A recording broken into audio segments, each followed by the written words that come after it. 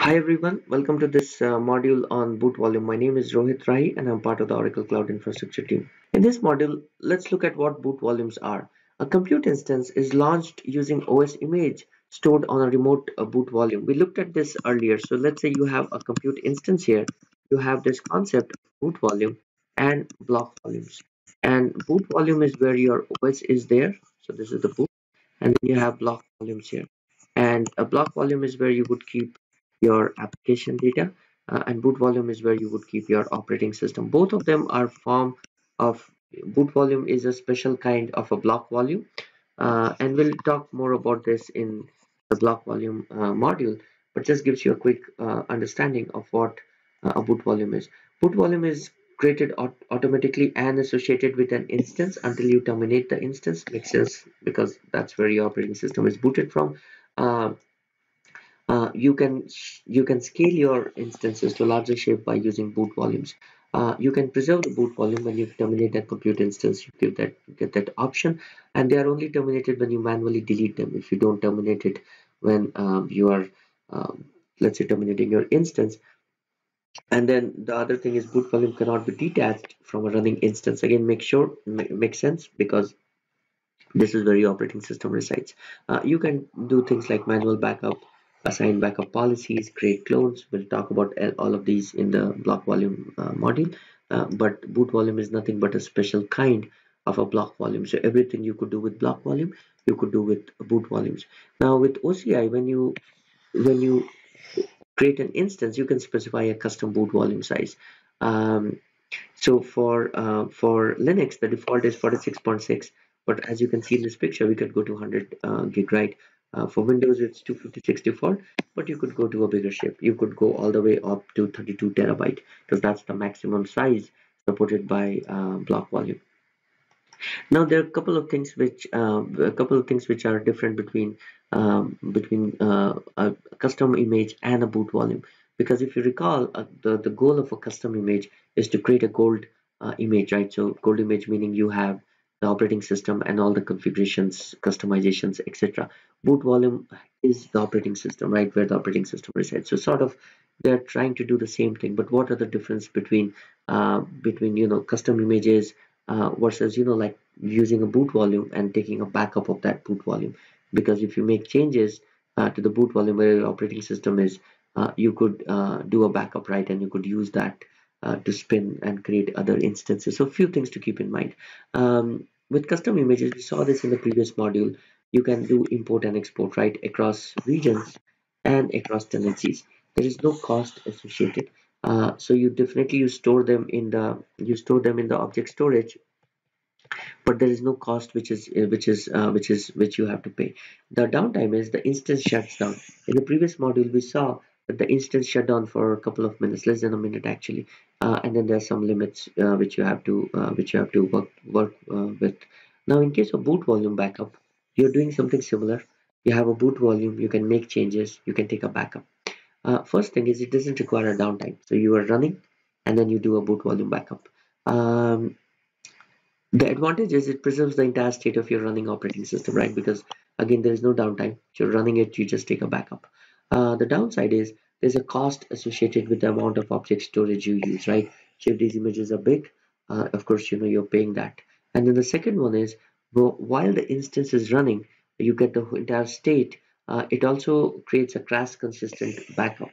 So it's always a good practice to shut down your instance and then take a backup, right? Because that way, if you want to use running like SharePoint or Exchange or something, it's not a good idea to take a backup while your application is running.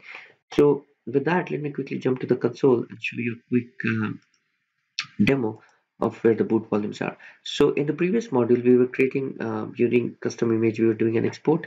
Let's see if this process is done or still going on.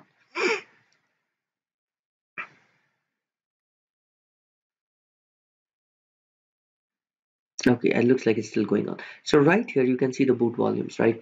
And if I scroll here, I can see bunch of the boot volumes which I have created in this account, right? And some of them are running like this. The instances which are running, the web instances running, the Bastion, the database, etc. running. So I can see a compute the boot volume. I just created this instance a few minutes back. It's still running, right? It's a Linux instance, so you can see the boot volume is 47 gig in size, right here, right? And I could do a bunch of things like assign a backup policy. I could change the encryption key, bring your own keys. I could do all that, right? Right here, you can see the attached instance, and you can see that detach from instance is grayed out. I cannot detach it because the instance is still running, and it says, it's in a running state.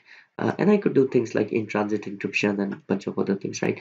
One thing I want to show you is creating a boot volume backup. So I can come here and I can create a boot volume backup here, boot backup one. And I would say, it's a full backup. I could do incremental backup or I could do full backup. And there you go. I could create a backup of this boot volume. So it's similar to creating a custom image. But now I'm doing the boot volume backup as you saw in this previous slide. There's also boot volume clone. And I could come here and I could do the clone here, right? The thing is, clone and backup are mutually exclusive, meaning only one can run at a time.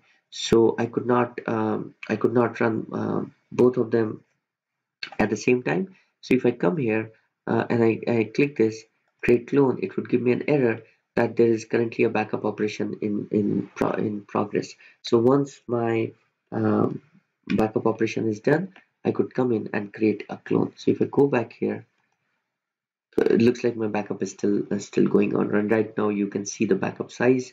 It's a 47 gig boot volume. So the you can it will take a backup here. Now a couple of other things to see. If I go into my boot volumes, these are the boot volumes which have been terminated.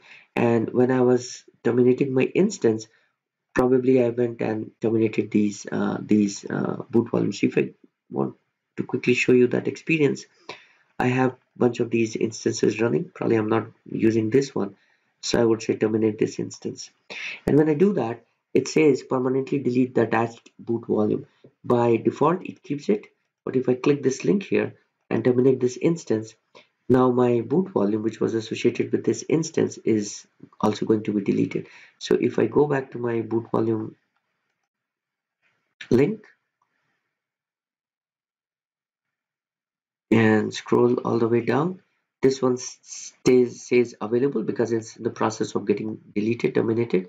But if I refresh this page, it should be grayed out. I think it's still going on, but it would, few seconds you would see that this is grayed out because I gave a command to terminate by boot volume. If I click on the boot volume backups, you can see the backups. The one which I just took, you can see the backup here. Date of 12th November, right? I just took this backup. So hopefully this was a quick. Let me just go back and see if the boot volume is.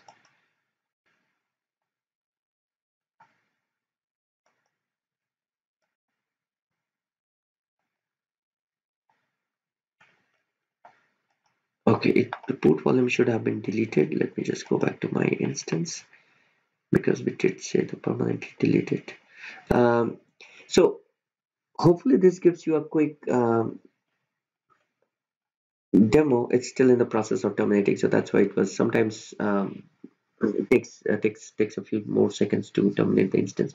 So hopefully this gives you a quick understanding of boot volumes, what they do. Operating system is stored there. You could do a boot volume backup, similar to custom images, some pros and cons. And we'll talk again. Whatever you can do with block volumes, you could do with boot volumes. It's a special kind of a block volume. We'll talk more about boot volumes when we discuss the block volume module. Thank you for joining this lecture. If you have time, please join the next lecture where we talk about instance pools, auto scaling configuration, etc. Thank you.